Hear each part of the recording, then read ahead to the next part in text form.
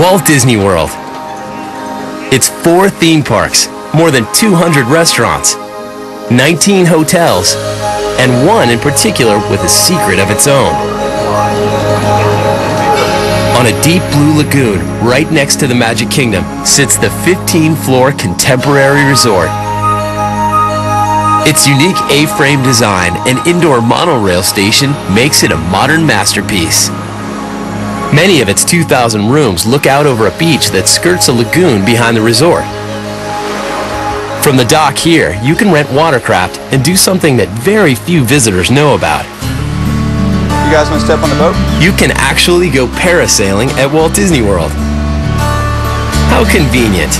The trips launch from the docks just behind the Contemporary Resort. Just strap yourself in, and before you know it, you're airborne.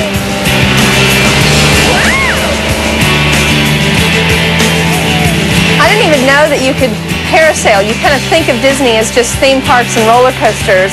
I really liked getting to see the Grand Floridian and the Wilderness Lodge and just the expanse of all the parks. It was just an incredibly different perspective. Soaring 100 feet higher than the Contemporary Resort, you're in the air for 10 minutes and can see for miles. Oh, this is awesome! It wasn't scary at all. I thought it would be, but it wasn't. I didn't have to work at all and just got to float up there and enjoy the view.